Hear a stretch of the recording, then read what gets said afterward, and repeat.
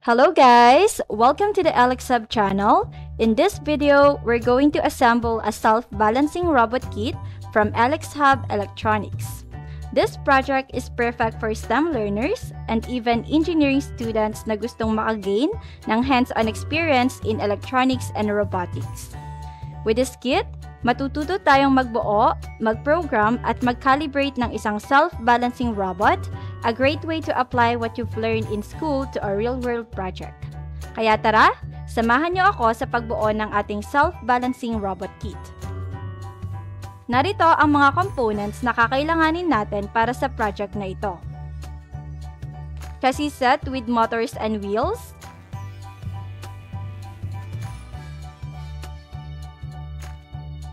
Arduino Uno, L298N motor driver,